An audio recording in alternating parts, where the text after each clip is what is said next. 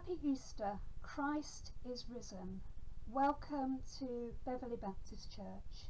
My name's Alison and I'm a member of the church and on the leadership team, and I'll be leading our service this morning.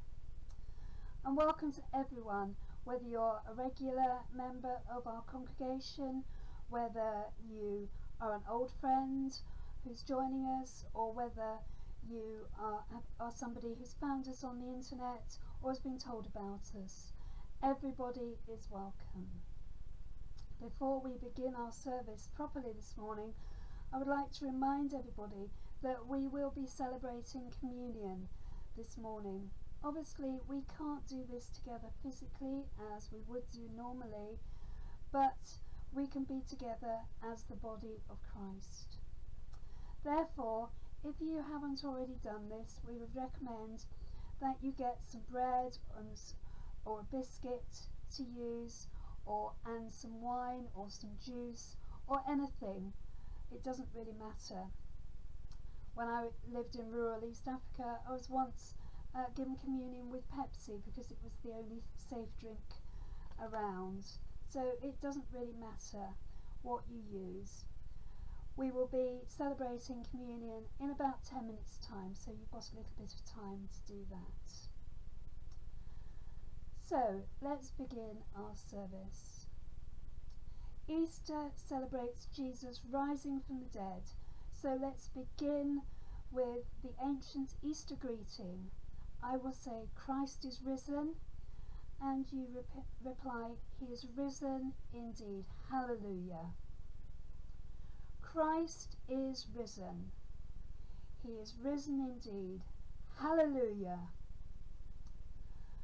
And I'm now going to hand over to Naomi, who is going to lead the music. And let's celebrate this special day by singing. Hello everybody, we'll start our worship today with He Has Risen.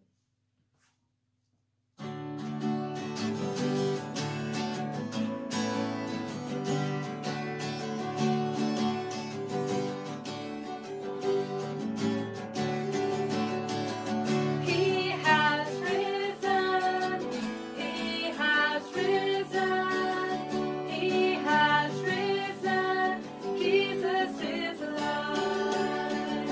He has risen.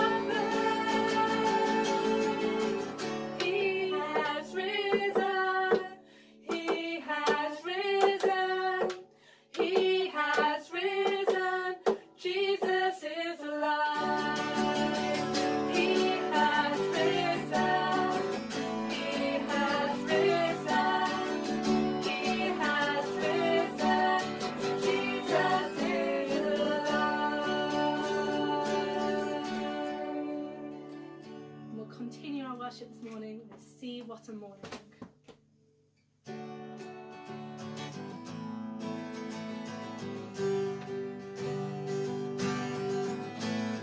See what a morning, gloriously bright, with the dawning of hope in Jerusalem.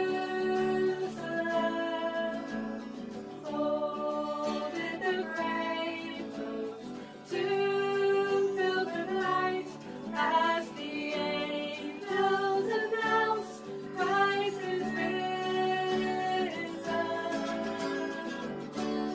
See God's salvation plan, bought in love, born in pain, paid in sacrifice. Fulfilled in Christ the man, for he lives, Christ is risen from the dead.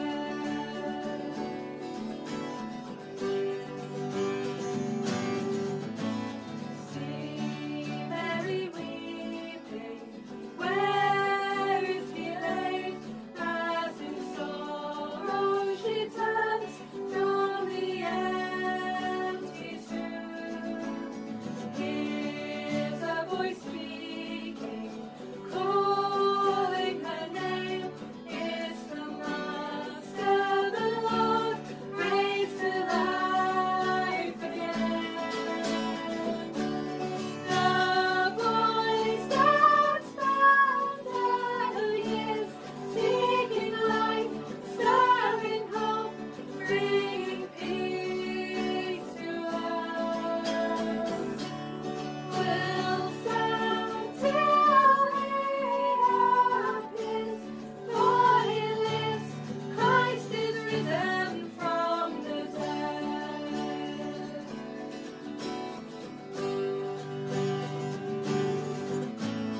One with the Father, Ancient of Days, through the Spirit who glows, faith with certainty. Honor and blessing, glory and praise to the King, crowned with power and authority. And we are raised with him. Death is dead, love has won, Christ has conquered. And we shall reign with him, for he lives, Christ is risen from the dead. And we are raised with him. Death is dead, love has won, Christ has conquered. And we shall reign with him, for he lives, Christ is risen from the dead.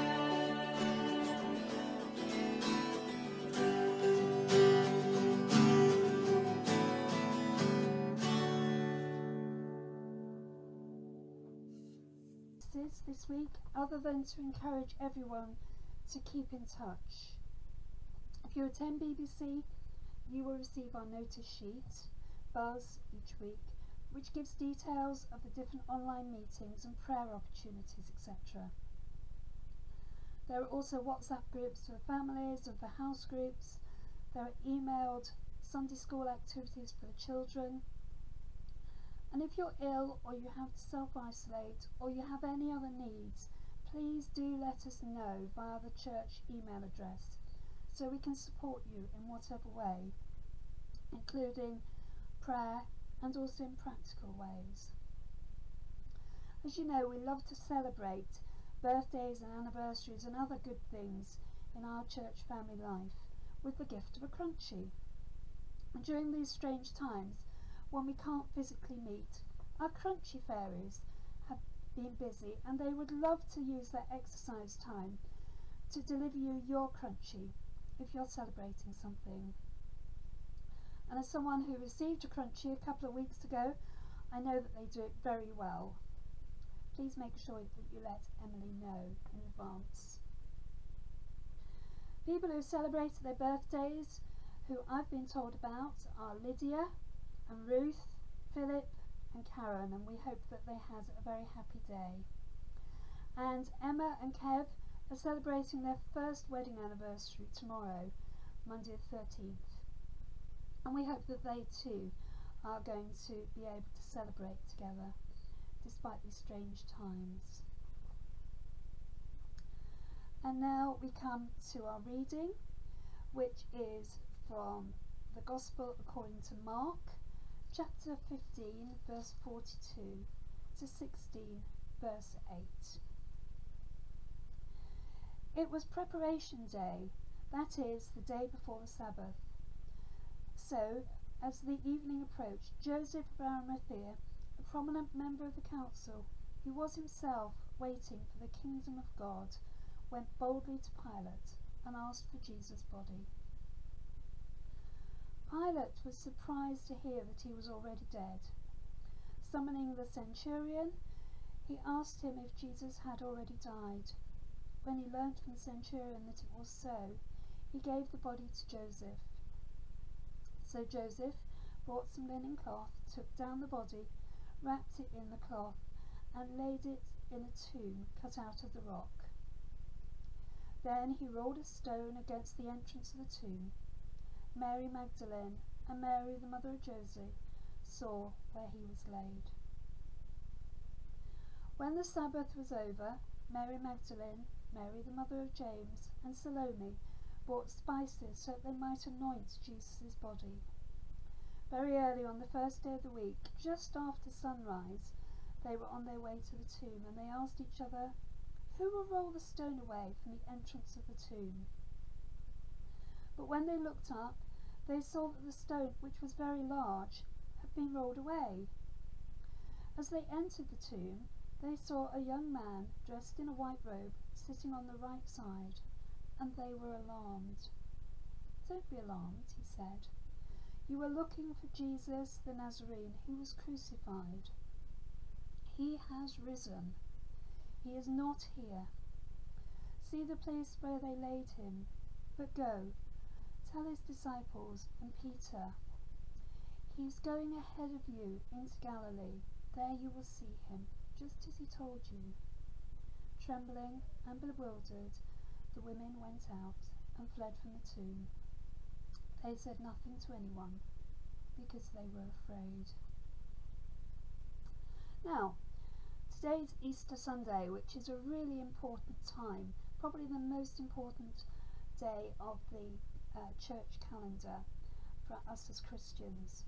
So, what does the word Easter actually mean to you? What different words does it conjure in your mind if I say the word Easter?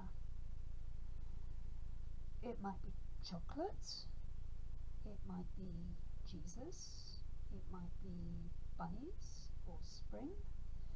There are all sorts of different things. So, have a little think and make a list.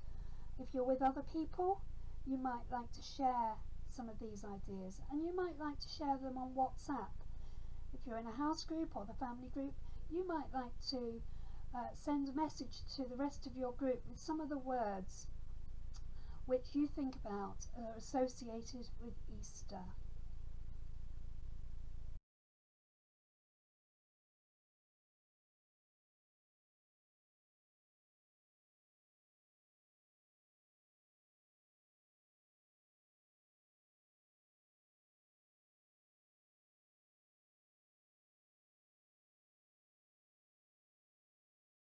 I hope that you enjoyed doing that activity and that you were blessed by some of the suggestions which you had and that other people may have had. And you'll see on a slide some of the things which I thought about when I was doing this activity. We're now going to move into a time of communion to remember our Lord's death on the cross for us and resurrection.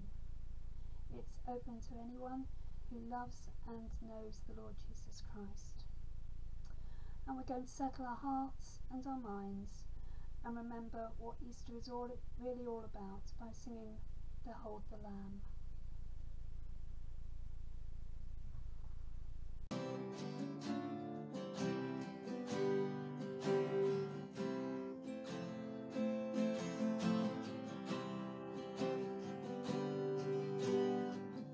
Behold the Lamb who bears our sins away, slain for us. And we remember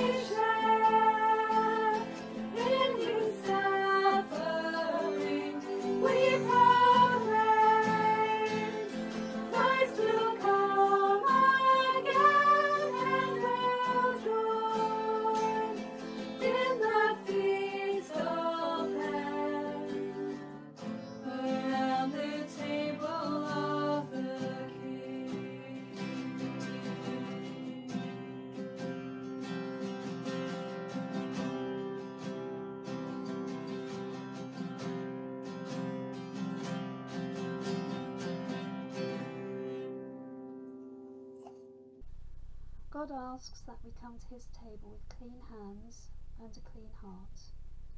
Let's silently confess those things which we have thought and said and done which have not been pleasing to God.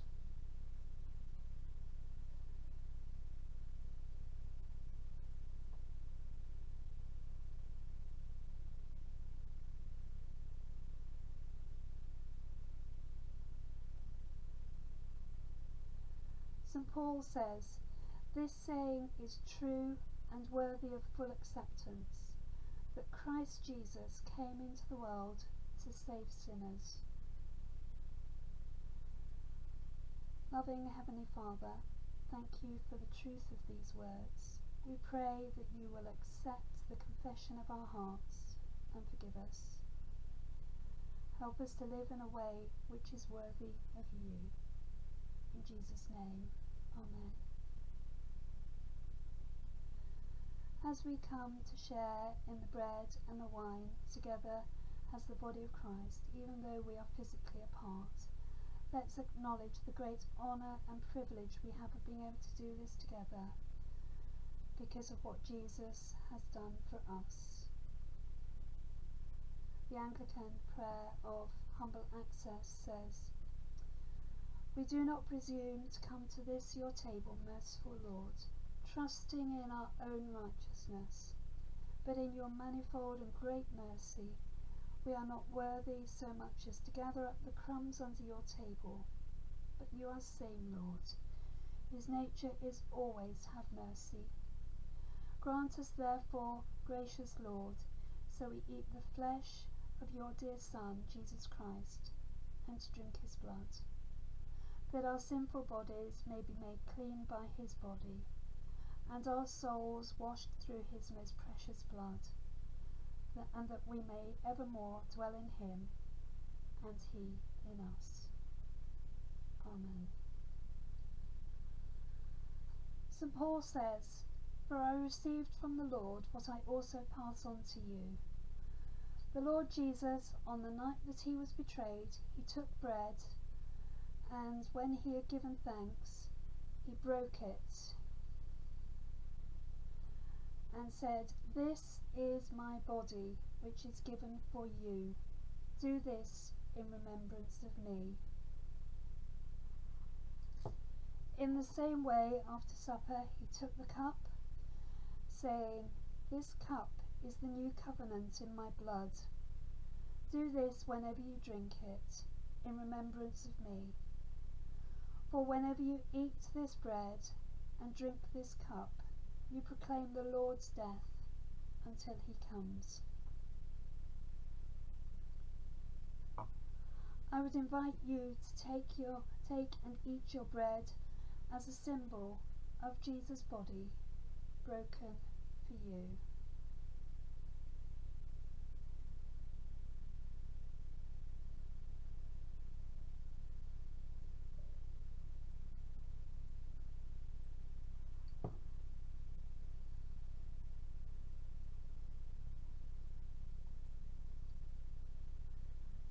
And drink the wine or the juice or whatever you have as a symbol of Jesus' blood being shed for you.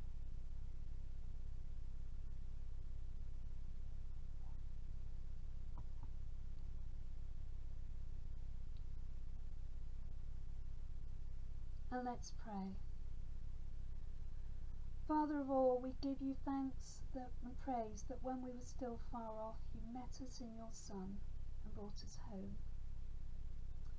Dying and living, he declared your love. He gave us grace and opened the gate of glory. May we who share Christ's body live his risen life. We who drink his cup bring life to others. We whom the Spirit lights give light to the world. Keep us firm in the hope that you have set before us, so we and all your children shall be free, and the whole world live to praise your name, through Jesus Christ our Lord. Amen. And the children might like to begin to do the activities which have been emailed for them, if they haven't already done that. and we'd love to see what you've done, so please do share it on the family's WhatsApp group. And we're going to have a time of worship now. There will be a short pause between each song for you to express your own praise and thanks to God for the gift of his Son, dying on the cross, and his resurrection. Let's come together and sing, "Oh Praise the Name."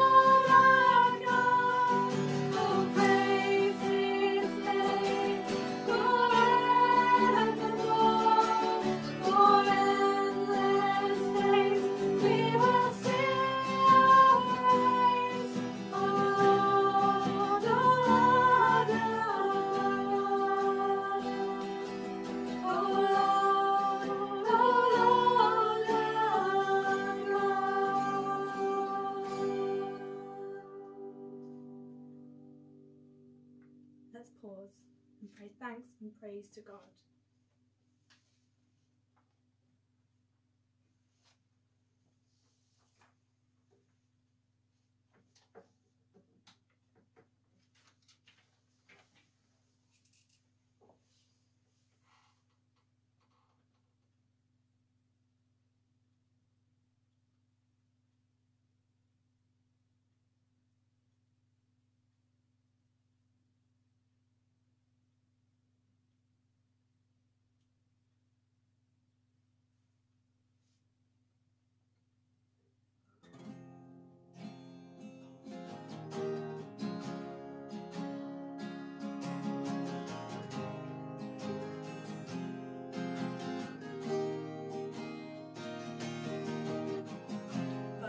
place alone, somehow I stand, where even angels fear to tread, invited by redeeming love, before the throne of God above. He rolls me close with nail-scarred hands into his everlasting arms.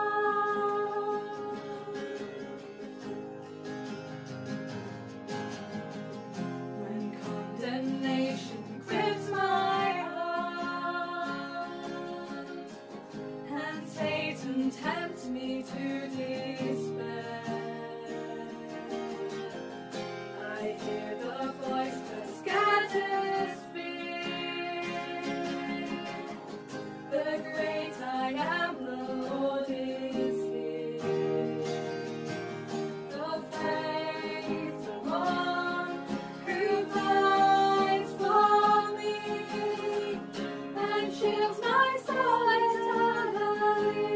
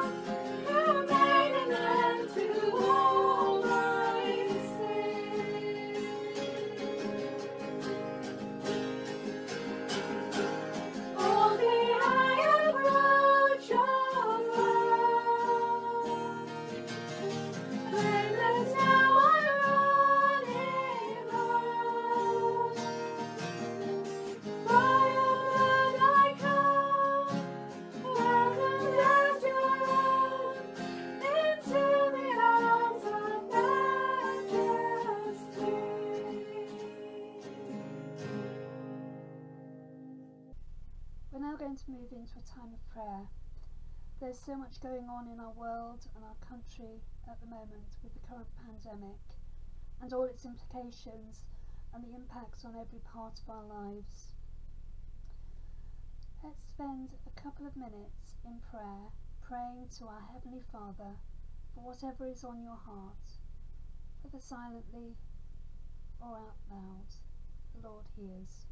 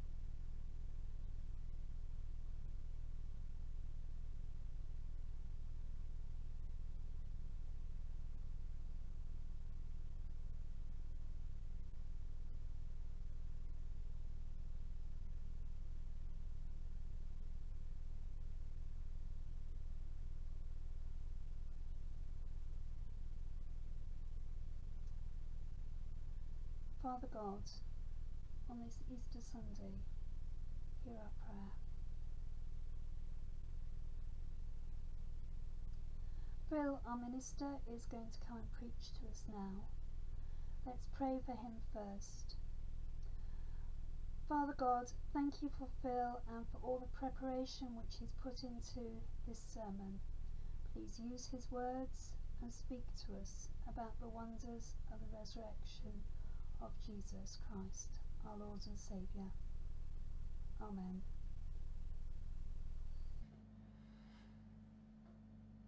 The Guardian this week had an article where they asked authors to recommend uplifting books for us to read while on lockdown. I have to say, some of the suggestions were more uplifting than others. Some people's response was to recommend things that took us as far away from the current situation as possible. Pure escapism, a different world. Others seemed to favour books full of doom and gloom and dysfunctionality and pain, which then had a happy ending, perhaps in the hope to convey that this too will pass. It was yet another reminder to me that we are all dealing with our current situation in different ways. Recommendations for uplifting reading, I would suggest, would not generally include the final chapters of Mark's Gospel. Those who were in the listening zone for last week's Explore Together service may remember that we talked about Mark's bleak telling of the crucifixion narrative, with none of the little positive stories of hope that the other writers give us. And we can explain that to an extent by the fact that Mark's Gospel is the shortest by some way, and that brevity will inevitably lead to the missing out of extra details. Mark is setting down the bare facts in a way that is often stark. There's a sense of just trying to get the details down on the page. And it is crucifixion after all. It can't be expected to be an uplifting, positive narrative. But we might be a bit more surprised to find a downbeat, negative tone even when we read Mark's account of the resurrection. Jesus dies on the Friday. He's laid in the tomb. The next day is the Sabbath, so they rest. And then first thing on the Sunday morning, the women are on their way with the spices to anoint Jesus. It's not a particularly pleasant thing to have to do. I can't imagine they were looking forward to it. There's the physical discomfort of being with a dead body, which would also make them ritually unclean. And of course, this body is a friend, one they loved. And it's not just any dead body. This is not someone who's passed away peacefully in old age in a nice clean hospital. This is one who's been beaten to within an inch of his life, had nails banged into his limbs, a spear thrust into his side, This is a twisted, tortured, broken, bloodied body, which they are anticipating. So we can't expect them to be in a place of positivity, but Mark captures their gloom. He alone of the gospel writers inserts this question: who will roll away the stone? They're already finding problems, potential pitfalls to their mission, reasons things are going to be difficult and might not work as they expect. Of course, when they get there, the stone has been rolled away, and they enter and the body has gone, and there's an angel who tells them that Jesus has risen and gives them instructions of what to do next. How does that make them feel? What's their response? Well, not for Mark the joy that is expressed in Matthew's Gospel, not the remembrance and the understanding that is found in Luke, not the comforting encounters with the risen Lord that are described by the other Gospel writers. Mark tells us simply, trembling and bewildered, the women went out and fled from the tomb. They said nothing to anybody because they were afraid. And that's it. That's the end of Mark's story. This certainly isn't the Disney version. There are no happy endings here. There is fear and confusion and silence. The question of why, or even whether, Mark ends his gospel like this has been a matter of discussion pretty much since he wrote it. The ending seems abrupt. It actually finishes with the word because, which some have read as it finishing in the middle of a sentence, though actually it's not as strange in Greek as it would be in English, because the because refers back. They said nothing because they were afraid. Recent scholarship has suggested that maybe Mark was intending some clever literary device, seeking to elicit a particular emotional response in his readers. But I think that's probably imposing 20th century reader response theory onto a 1st century author. The assumption for most has been that Mark didn't intend to finish like that we've quite simply lost the last page, the original ending. If you have a printed Bible, you will almost certainly have more verses to Mark 16. They might be in italics or square brackets or in some other way indicated as being different. They will be one or, depending on your translation, more than one of the supposed endings to Mark's Gospel, which have floated around since very early on. But the fact is that the very earliest manuscripts of Mark, none of them contain those endings. Whether or not the writer intended it that way, the earliest Christian scribes were content to copy and distribute Mark's Gospel with its ending in this depressing and uncertain manner at verse 8. And I think it's useful for us in this form. There's things we can take from it. Because there's a sense in which Mark tells it how it was in the moment. With hindsight, certainly for us, knowing much more of the story, but actually even for those first disciples, when they'd had a bit of time to reflect on things, for things to sink in and to remember some of what Jesus had taught, then there was the joy, the anticipation, the could it really be, that begins to creep in.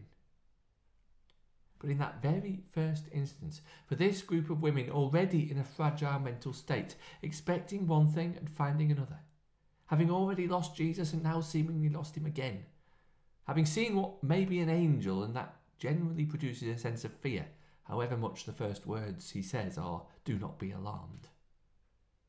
For these women, yes, their first response is likely to be fear and confusion and bewilderment. We must be careful with our hindsight not to look down on these women for not immediately believing and responding positively to what has happened. Mark gives us a realistic account of how they would have been feeling, how we would have been feeling if we'd been there. If we're honest, often how we would be feeling now. Because an encounter with the miracle of resurrection, with the awesome power and unexpected actions of God, can be an unsettling and unnerving experience. They said nothing to anyone because they were afraid. Many of us will know how they felt.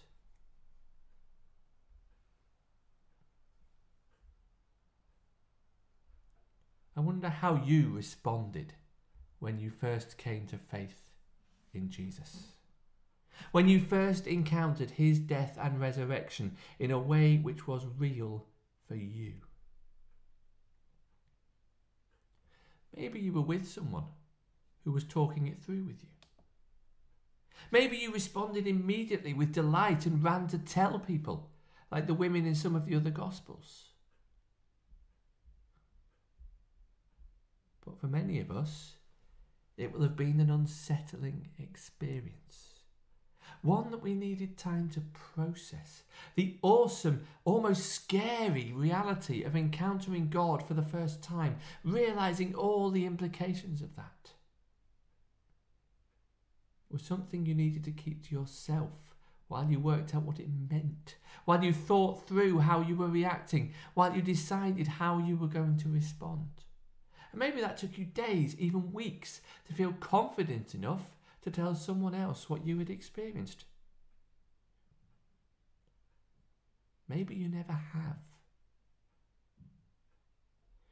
There can be fear and uncertainty. What will they think? Will they believe me?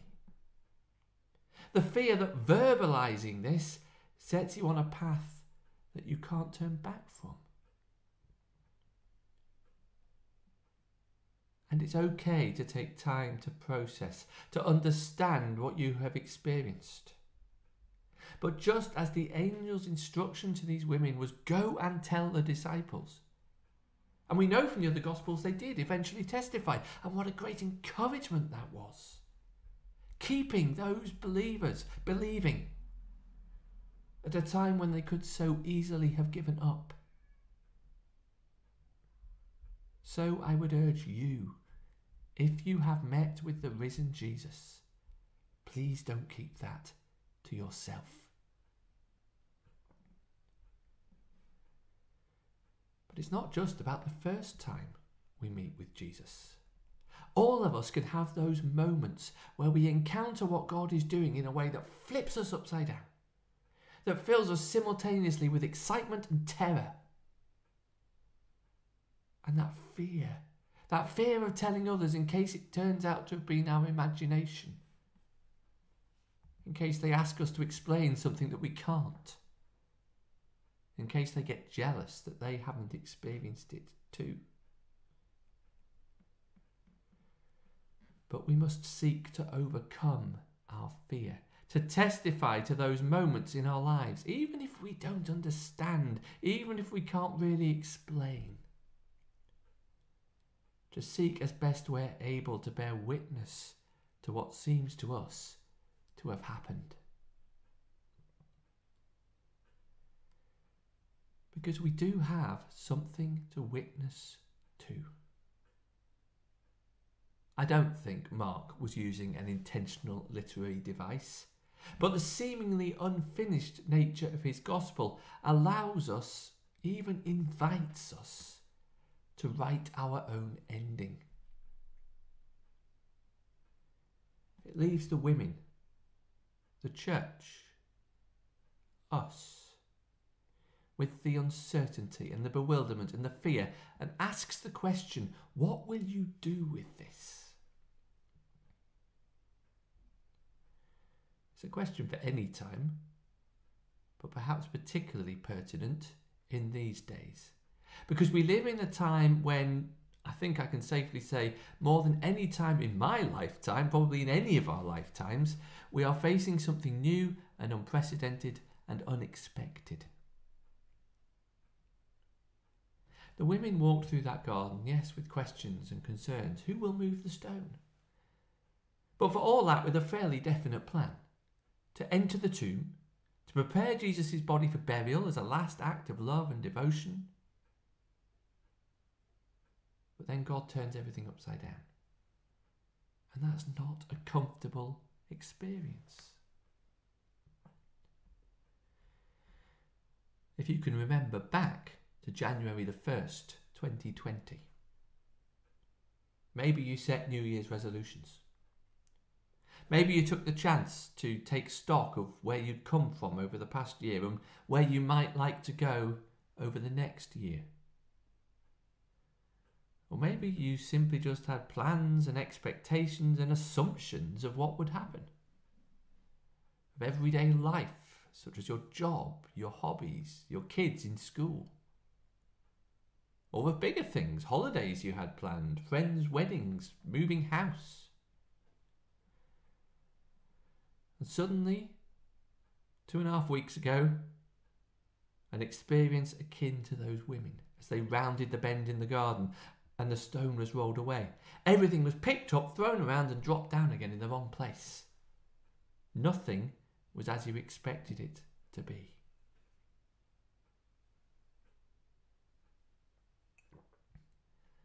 Now, I'm not for 1 second suggesting that God orchestrated all this in order to change things.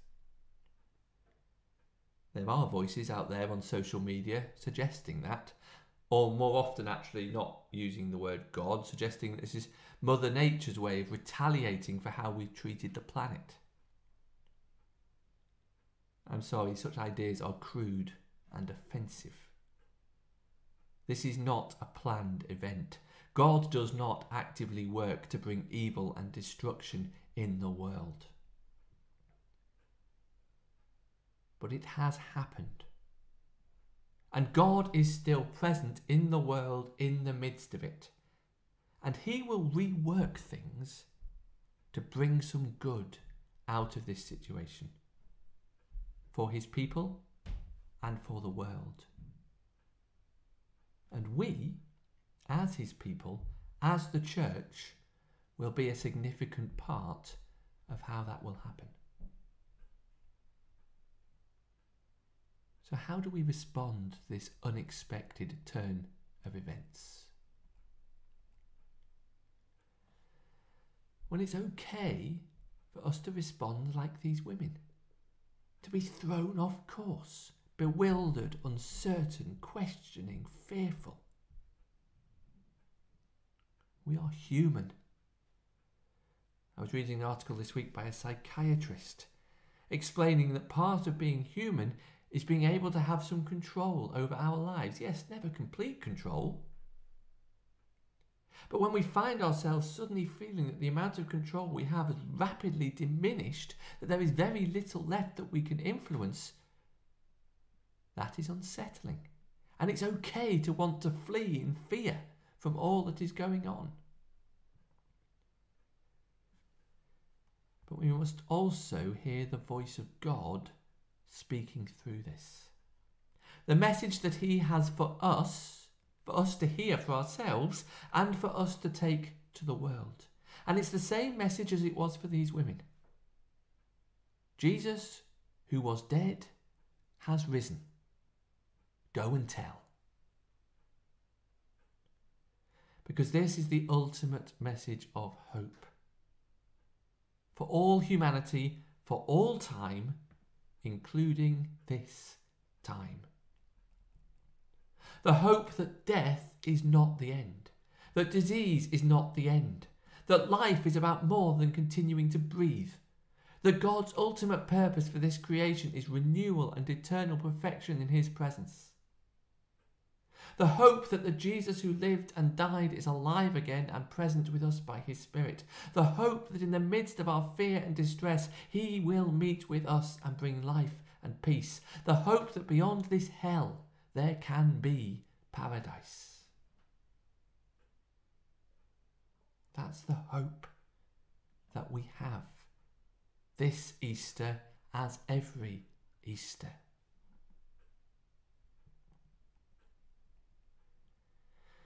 Could God have prevented coronavirus? If it's a question about his power, then undoubtedly yes. The one who, in the words of the writer to the Hebrews, brought back from the dead our Lord Jesus, that great shepherd of the sheep, and can equip us with everything good, yes, undoubtedly he has the power to stop this. But to do so would compromise the integrity of the way that he works in this world, where he allows human beings freedom to choose how we live, with all the implications of that for us and for all creation. There are undoubtedly instances where God does intervene, but by and large he does not step in and prevent death. He allows it to happen as part of this broken world, as he allowed it to happen to Jesus. And then he steps in and he redeems it, bringing resurrection and hope in its place. So in our current situation, I have no doubt that God's heart breaks as he sees what is happening in the world. I also have no doubt that his desire is to see us restored to life, and not just life as it was before, but life even better than it was before, just as Jesus' resurrection body was much more than the body that he'd had previously. But we're not there yet. And we won't get there by pretending that we are. The Christian hope is not that we avoid or escape death. It's that as we go through death, it will be followed by resurrection. We can't jump straight to the resurrection without acknowledging the death. And we still have a long and painful road ahead of us. Let's not pretend that isn't the case. Let's not jump ahead of ourselves. Let's allow ourselves the time to process our bewilderment and fear. And let's be careful that we are clear what our hope is. There are no guarantees that physically and economically this country, this world, will rebound quickly, if indeed at all. That depends on our decisions and the decisions of our political leaders over coming days.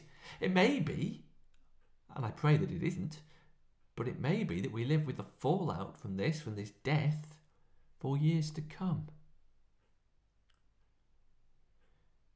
Which is why it's even more important that through our prayers and reflections at this time, we renew our faith in the God who walks with us through death into new life, who experiences with us suffering and despair so that he can bring hope. And inspired and empowered by him, we can articulate and shape that life and that hope in the uncertain future ahead. In these times of uncertainty and questioning, we are called to be the transmitters of the message of life and hope. A message that started with a small group of women huddled in a tomb in a garden, that spread from there to a handful of disciples, that over the course of the next 6 weeks reached maybe a few hundred, and then 3,000 in one day, and then spread like wildfire all over the known world. As the spread of coronavirus may, please God, be beginning to slow in this country and in our part of the world, let us pray that the spread of the hope and good news of the resurrection will continue to grow unstoppably.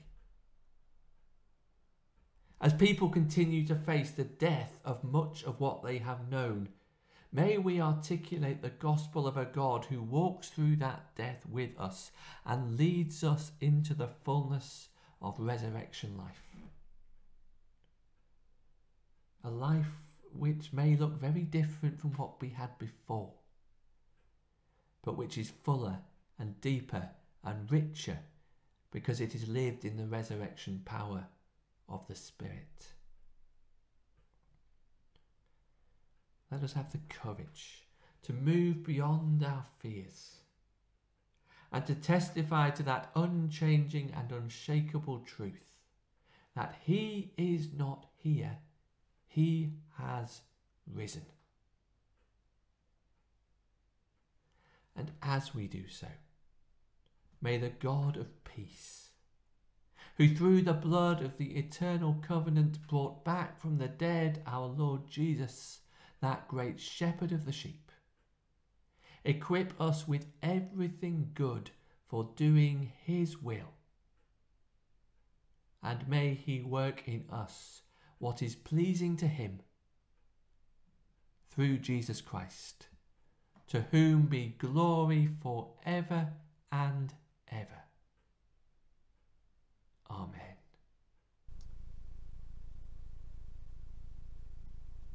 Thank you, Phil, for your sermon. And our closing prayer.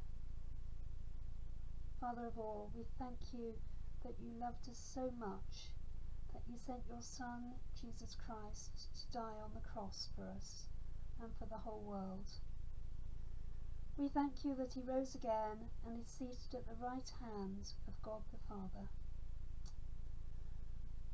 Please help us to live in the truth of his death and his resurrection and our forgiveness as we go out into the world this coming week, with all its strangeness and unknowns at the moment. And help us to know that we go with you. Amen. And Naomi and the group are going to lead us in our final song. We'll join together in our final song, In Christ Alone.